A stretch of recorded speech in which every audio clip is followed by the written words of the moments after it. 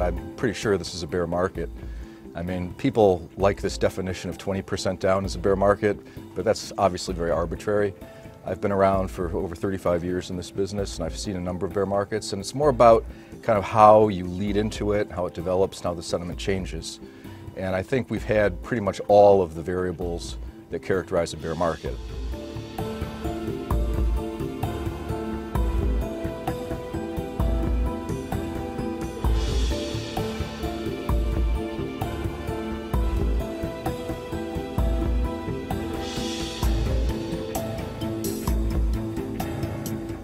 I think passive investing is a mania, or reached mania status, as we went into the peak of the global stock market and the U.S. stock market. I think, in fact, that passive investing and robo-advisors, which I think tie together, are going to exacerbate the problems in the market because it's hurting behavior. What leads you to the upside leads you to the downside. So my strongest advice is to not invest in passive U.S. equity funds.